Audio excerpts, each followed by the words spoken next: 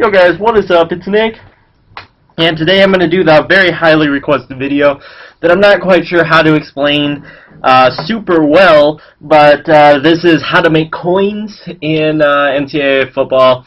I got 900 coins on here. This is one technique I use to help me get through solo challenges and head-to-head seasons when I don't feel like grinding. So you see I have 900 coins, so if I go play a solo challenge, say I play the weekly, if I play, say, the next game and I get 1,000 coins, getting to 1,900 coins seems a whole lot better and a whole lot more exciting than getting to 676,000 coins.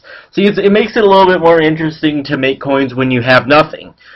So that's one of the strategies I have: move all my coins to my other account and then play solo challenges, or the opposite, move all my coins from my second account to my main and then play solo challenges. But that is not the best way to make coins. That's just the way to make head-to-head seasons and solo challenges a little bit more exciting to play. Okay, so now if we hop onto my second account here, let it connect to the EA servers. If we hop on here, let's see here. I have 986,000 coins, almost a mil. Just sold to Herschel Walker, Graham Gano, Brendan Albert, David DeCastro, and Ed Reed. All cards I sniped. I've got some more on my auctions that I sniped. Takeo Spikes, Michael Huff, Joe Staley, D'Angelo Hall, Ted Ginn. I probably need to repost these so they sell, because I don't want the bids, so I'll probably repost them. Heath Miller, Nick Mangold, and Brian Balaga. But I haven't seen, neither of these two were on the auction, so I may have to go check and repost. Because I have them up for 25,000 a piece, which is a little high, but I wanted to see if somebody would buy them. So what I do is I go and search. I just want to look up real quick and see if there's a Charles Woodson up yet. No. Okay. So say I search. I want to get Desmond Howard or Tim Brown. So search legendary wide receiver, and then I will search by buy it now price. There's nothing really to snipe here. I could bid on the Charles Woodson for 10 minutes, but I'd only at max make 5,000 coins, and for a card of that much value, like of 200,000, it's not worth it to buy it for that much. If I was down here and I bought a Tim Brown and made a $5,000 per coin profit, it would be well worth it. But I'm not making a 5,000 coin profit. When you're dealing, my philosophy is 1 to 10,000 coin range, I want to make about 500 to 2,000 coins. On 10,000 to 25,000, I want to make about 2 to 4,000.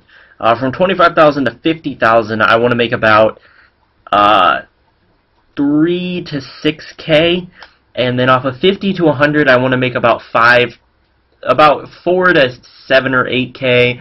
100,000 to about 400,000, I want to make 10 to 20K, and anything above that I want to make 30 to unlimited amount of profit. That's just how I look at sniping and whatnot. If we go look at like RG3, who's pretty expensive, and he's a desirable card, but he's pretty expensive. So when you're dealing with a card like this, you want to try to snipe it. Sniping can be, you can put a definition on sniping as getting a card for 150 coins, or just getting it for a really good deal, a really good price. Like earlier today, I brought up Brad Norton for 150 coins. All those cards that I sniped, they weren't really technically snipes, they were just really good deals. So there's the RG3 or the Tim Tebow, which I would probably buy one of these just to do the Heisman collection if there wasn't a Desmond Howard. See, there's this Tim Tebow for 400,000, and then the next one's $1 million. But the thing is, I don't want to take the risk on the Tebow, because this thing has been up for what, 6 hours? No, about 5 hours and 9 minutes. That's a while, and I'm pretty sure this has been it. It's been just these two Tebows up, and nobody has bought it yet. Most people, I would say about 80%, 85% of the people playing this game right now don't have over 500,000 coins. I would say about 85% don't have over 200K. Say about 90%. Wait, this is going backwards. My bad. 90% don't have 500. About 85% don't have over 2. 80% don't have over 100. There's just a lot of people with really low coins right now. And so when you're dealing with the cards that are higher priced, such as the Tim Tebow, the Desmond Howard, the RG3, just guys like that, there is not a really big market for them. So like if I wanted to buy out a Bo Jackson here for $950,000, which I actually could, well, I could go discard a couple cards of my reserves and I could buy this Bo Jackson, but I don't want him because probably to sell him back, I'd have to repost him for $1 million. I'd have to sell him for $1 million to make my coins back. Sell him for 1.1 mil. That would be what I want, maybe 1.2. And the odds of that selling are very low. And what I'm trying to do is I'm trying to save up coins and keep my coins so that when a Charles Woodson becomes available, I can get it. But I don't want to spend all my coins. I will for the Charles Woodson, but in regular situations, I don't want to spend my coins because I want to be able to still be able to buy and flip cards. Some of the ones that I do, since the really expensive ones aren't well, they're profitable, but it's to a certain, what am I trying to say? It's to a certain people that can buy it. You gotta find the right people to actually spend the coins on it. So here's one of the big ones I like to look up and try to buy is the Randy Moss. He's currently up for 46,000. You can't. I bought one earlier today for 28. If I wanted to, could probably put him up for 40, and he might sell, which that'd be a 12K profit. But I don't want to. I want that Randy Moss for my other account or for my main account. Here's another one I try to snipe. Ted Ginn, who is the fastest player in the game with 99 speed, and I think he has 98 acceleration. So there he is. I think this is, no. Is this mine? Yeah, that's mine right there. But 13K, you can make a decent profit off of this. I found a couple up for 8 before, so I made my 5K profit off of that. Sometimes he goes for like 25K. Sometimes he goes for 8. You just gotta try to catch him, and you can't let yourself buy him and then have the price never go back up. So you gotta watch out for that, because that can royally hurt your profit line. Because you want to go, I'd say you want to make profit off of every 1 out of 10 that you buy. I know it's better just to not take any loss, but sometimes it's better to risk it than to never try at all. Here's another one that's good to buy, is the David Castro. There are only 3 up, one for 18.59, one for 21.99, and one for 25. Now if it was just a 25 and the 18.5, I would buy it and probably repost it for the 22, which that's a good price. The guard position in this game is really desirable. Not many guards that are good, so most people are looking to pay. So if you go search left guard here, you'll see that there's not many up. There's the Chance Warmack, who is 11,000, which I actually have one of my actives to sell. You got Hutchinson, who is also going for 11. And then you got Brandon Albert, who is going for 17. What you just got to do is with these, you got to look for them to go under 10K. Maybe Hutchinson and Warmack, you want to look for them to go under about 7K and buy them immediately. These are the only 3 left guards that are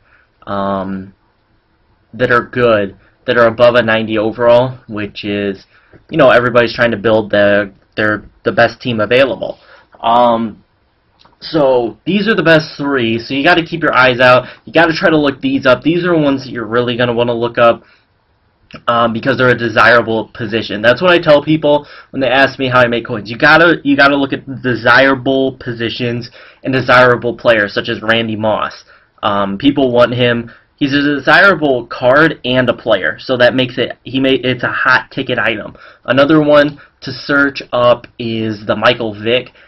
People want him because of his speed. I believe he is the fastest quarterback in the game. I could be wrong, but I do believe he is the fastest quarterback in the game. He's a little bit cheaper now. He was going for about $20K for a while, but he's down to 8.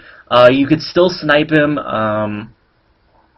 Yeah, you can snipe him. He doesn't have the profit line that he used to. I'm actually going to buy one for this account. I currently am using Denard Robinson, but I'd rather use the quarterback that I usually do on my main so I don't get like messed up or confused, because I usually play with a left-handed quarterback, so it's just easier for me to play with them. Also, another good one to look for is any of the legendary halfbacks. You can kind of cut the odds, like cut the number you got to look at by searching for Ohio State, because you can see Archie Griffin and Eddie George. Where's Ohio State? There they are. Okay, so if you look at this, you're going to see Archie Griffin and Eddie George. Archie Griffin is usually cheaper. Yeah, he's at 9,000, and if you come down to Eddie George, he's at 13. If you see Eddie George under 10K, usually a good buy. If you see Archie Griffin under 7, it's usually a good buy. This really just takes patience and time. So what I do, flip on Netflix. Right now I'm watching Rules of Engagement, and just sitting back and kind of watching it and checking the auction block periodically, maybe play a game here and there and then check the auction block again. It's really a tedious process. It's not that fun, but if you need coins, it's the way to go. Another good card to look for is the QBs. The USC ones, you can actually, they're really cheap, so you can actually, it's actually pretty easy to flip them for about a coin, not a coin, 1,000 coin profit, because there's so many and they're not that desirable, but people do buy them. Like here, you got the Matt Leinart for 4,000. I'll buy him just to kind of show you. So I bought the Matt Leinart here for 4,000, and so what I'm going to do is I'm going to put him up for 5,900. Which is a grand cheaper than any other card on the auction. So what I'm going to do is I'm going to come in here, and what you're going to want to do is put it up for 5,900 without a bid. If nobody happens to buy your card, you can just let the bid rack up and usually make a decent profit. And if the bid doesn't get to where you want, just go right down here to your auctions, go to my posted auctions, and just remove it. Just pretty much just remove it. Probably remove the Takeo spikes and repost it, because 850 coins isn't very much. I could probably just put it up for like 2,000 and have it be bought immediately. He is a little bit expensive, not too much, but he's a decent price. Michael Huff, I know I could get like 15,000. I have him up for a little high. I have all these guys up for a little high. If I drop the price a couple thousand, they'd sell immediately. But just trying to maximize profit on them. And if they don't sell, by the time I go to bed tonight, other than the Takeo spikes, I will probably repost them. And then the last way to make coins is to open up packs. Now, if you're going to spend money, the best way to do it is, let me go to the store. What you're going to want to do, it depends on what Microsoft points you're buying. If you're strictly going for high-rated players, which is usually what people are doing when they're opening packs, which that's the way to make coins. What I found out is if you buy an 8,000 point, this is without season ticket because I'm on my other account. I'll actually hop back onto my main just to show you the prices for season ticket holders. This is kind of math that I figured out in my head to show you how to maximize your coins and packs. So if you come down here to store, you go over to veteran packs. If you buy a 50 pack, if you buy 250 packs, it's 8,000 Microsoft points. That is 100 packs and 4 guaranteed players. Now, if you buy a 38 pack, you buy 2 of these, that leaves you with 1,600 left over. You do have only 76 packs, which is 24 less than this. But what you can do is you can come down here and buy a 15 pack bundle, which will get you another bonus 95 rated or 93 plus rated player, which that's now 5 of them, which is 1 more than this, and it bumps you up to, what would that be, 96 or 76, 86. That bump you up to 91. And now with the amount of Microsoft points you have left, which that is 420, I think, 420. No, it's 320, you can buy 3 of these, bringing your total up to 94. So you're only losing out on 6 packs, but you're getting another guaranteed 93 plus rated player. So if you want that, that's a way to go. That's a way that I've found that kind of works. I've tested it out.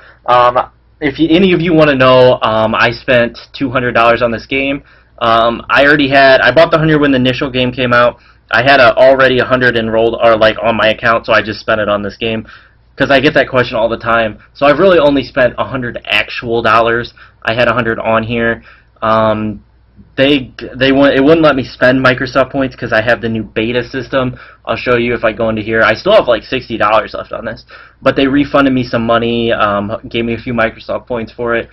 Because I have the beta, you'll see it won't let me buy it because I don't want it to spend on my credit card. So I have it kind of blocked off. Yeah, it won't let me authorize it.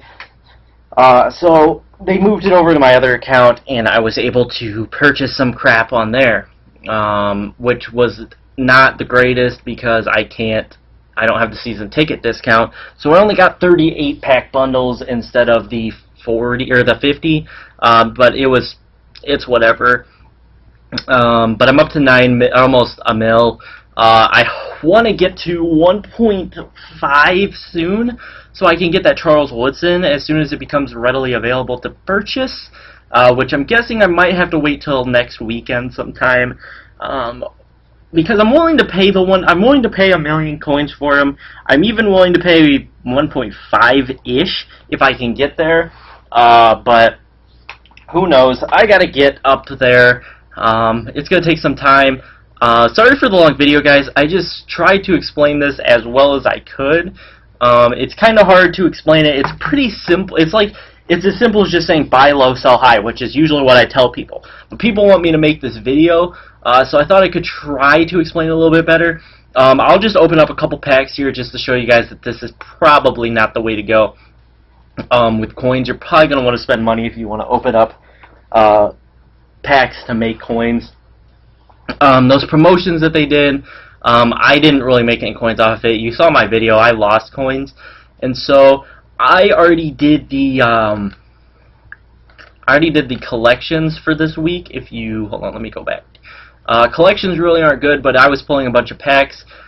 So what I did, okay, I sold my Dwight Freeney, so that's why it's like that. But if you do these, if you just happen to pull the cards and do them, it's not really a big deal, because out of these, I collected all the cards instead of discarding them, and it got me 1,250 coins right there, and it got me 5,000, so that's 6,250 coins.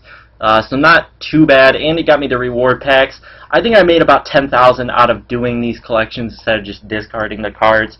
Because out of one of these gold upgrade packs, I think I pulled a Revis or something. I pulled something good. You do get the discard value of all the cards, which it's about, I would say, about 4,000 or 5,000 just discard.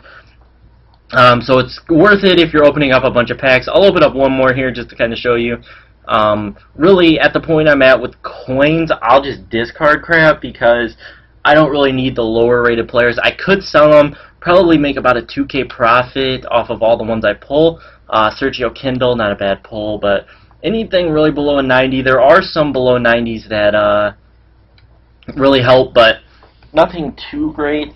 So I'm going to stop buying packs because they really don't work out for me. I probably have the worst luck pulling packs on YouTube, but that's going to have to do it for this video. There's my Charles Woodson Heisman hopeful. If you guys haven't seen my video where I showed the Charles Woodson, I'll show it real quick at the end of this video for any of you that stuck around for the whole thing. Where is it? There's Charles Woodson. There is a 93 Heisman hopeful. 93 speed, 99 man, 95 press. His 93 card is amazing and it would be awesome to have. But if we move over here to the Heisman winners, where is he? Come here, Charles. There he is. He has a 96 overall now, and he's got 95 speed, 95 zone, 95 press, 99 man. He's just an animal. And he's also a 99 overall. He goes up by 3 overall each time you do the collection until he's a 99 overall in the last one. So just want to let you guys know that if any of you pulled Charles Woodson, just message me on Xbox or hit me up on Twitter. My Twitter's always in the description. just hit me up. Maybe we can work out a deal. Maybe you could cut me a little bit of a deal. I can hook you up maybe with a bunch of MUT coins and cards plus my 1 million coins. Maybe we could work something out. I just need some valid proof that you actually have the card, and we could do something as simple as I'll give you like the MUT stuff, and then you put the Charles Woodson up for $1 million and I get it. Just something like that. Just let me know if you got him, and you can give me some valid proof that you actually have him. Maybe we can talk and work out a deal. So I hope you guys enjoyed the video. Drop a like if you did. Subscribe if you haven't. I think I already said that. But I will catch you all later. Peace out.